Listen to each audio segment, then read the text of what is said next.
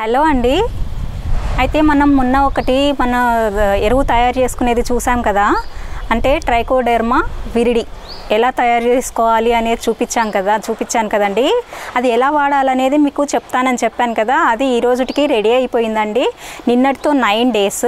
So ఈరోజు ready అయిపోయింది. అది వాడేది చూపిస్తాను, చూడండి ఒకసారి. ఇలా గుడ్డ కప్పాలి అని చెప్పాను కదా. రోజు నీళ్లు చల్లానండి. రోజు నీళ్లు చల్లితే చూడండి ఎంత పదునుగా ఇలా ఉందో. అయితే బూజు వచ్చింది చూడండి ఇలా.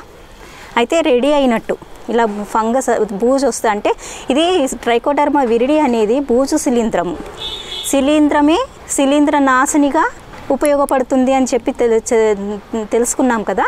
అయితే ఇప్పుడు ఇది చూడండి ఇలా మొత్తం రెడీ అయిపోయిందండి, బాగా రెడీ అయిపోయింది.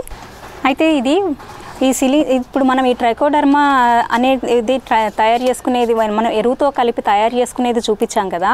ఈ మొక్కలకు ఎలా వాడుకోవాలనేది కూడా మీకు చెప్తాను. అంటే కుండీ సైజుని బట్టండి ఏదైనా సరే మనం ఇచ్చుకునేటప్పుడు ఒకటే గుర్తుపెట్టుకోండి, ఎంతెంత ఇవ్వాలండి లతగారు అని చాలామంది అడుగుతారు. కానీ ఎప్పుడైనా మనం కుండీ సైజు ఒకటి మెయిన్. అంటే చిన్న కుండీ అనుకోండి, ఒక 10 inches కుండీ అనుకోండి, ఒక గుప్పిడి ఇచ్చుకున్నా సరిపోతుంది. తర్వాత 16 inches 18 inches కుండీ అనుకోండి, ఒక 2 గుప్పిళ్ళు ఒక దోసడి ఇచ్చుకోండి, అలా మనకు సరిపోతుందన్నమాట. ఇప్పుడు ఇది కొన్ని మొక్కలకు మనము ఇప్పుడు అంటే ఎలా ఇచ్చుకుందాం అనేది మీకు చూపిస్తాను. చూడండి ఎంత బాగా తయారైపోయిందో చూడండి. దీన్ని మనము ఒక గంపలోకి ఎత్తుకొని మొక్కలకు ఇచ్చుకుందాం.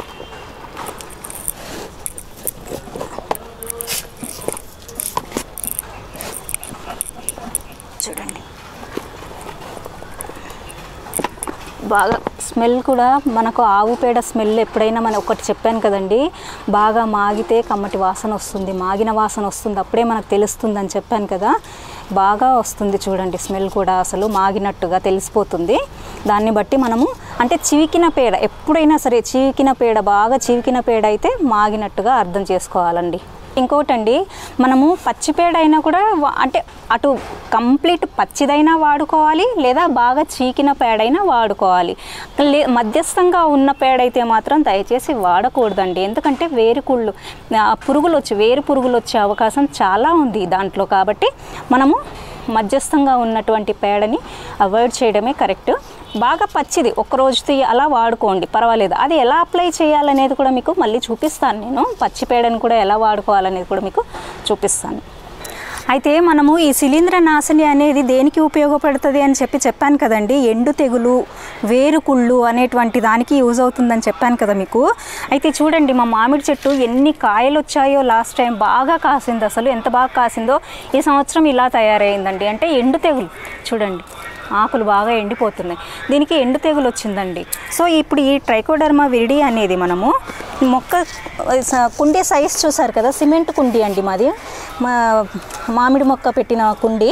అయితే దీనికి తగ్గట్టు మనము ఇది చూడండి ఒక 2 దోసెళ్ళ పైన ఇచ్చుకోవచ్చు.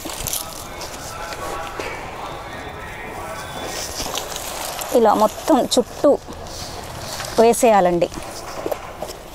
అయితే ఇంకొకటి మనం ముఖ్యమైన విషయం చెప్పుకున్నాము మొన్న. మనము ఏంటంటే తయారు చేసినప్పుడే చెప్పుకున్నాము, కుండీ ఎప్పుడు పదునుగా ఉన్నప్పుడే ఇచ్చుకోవాలి అని చెప్పాను. చూడండి పదునుగా ఉంది మాది, పదును మీదే ఇచ్చుకోవాలి, తడి మీదే ఇచ్చుకోవాలి ఈ ఎరువుని. అదొకటి మెయిన్ గుర్తుపెట్టుకోండి, అప్పుడే ఇది పనిచేస్తుంది ఎరువు. వీళ్ళ పైన ఇచ్చాను చూసారు కదా. అంటే కుండీ పెద్దది కాబట్టి మనకు కుండీ సైజుని బట్టి మనము ఇచ్చుకోవాలి. అయితే ఈ శిలీంద్రనాశినితో ఎండు తెగులు మెయిన్ మనకు ఈ ట్రైకోడెర్మా విరిడి అనేది ఎండు తెగులు నివారణలో బాగా ఉపయోగపడుతుందండి. అన్ని మొక్కలకు ఇచ్చుకున్నా మనకు నష్టమేం లేదండి. ప్రతి మొక్కకు కూడా, తెగులు లేనటువంటి మొక్కకు కూడా మనము ఇచ్చుకోవచ్చు. దీన్ని అన్నిటికీ అప్లై కూడా చేసుకోవచ్చు. ఎందుకంటే మెయిన్ ఉన్నది మనకి ఇందులో ఏంటంటే ట్రైకోడెర్మా, తర్వాత ఆవు పేడ. ఈ రెండు చాలా ముఖ్యమైన పోషకాలు కదండి మనకు మొక్కలకు. కాబట్టి అన్ని మొక్కలకు కూడా అప్లై చేసుకోవచ్చండి. ఇదండి ఈరోజు మనము అంటే ఇప్పుడు మనం తెలుసుకున్న టాపిక్ ఏంటంటే ట్రైకోడెర్మా విరిడి అనేది మనము ఎలా తయారు చేసుకున్నాము అనేది చూపించాను. ఎలా వాడాలి, ఏంటి వాడితే బెనిఫిట్ ఏంటి అనేది మీకు ఇప్పుడు ఎలా వాడాలనేది చూపించాను కదా. ఓకే అండి, మరి బాయ్.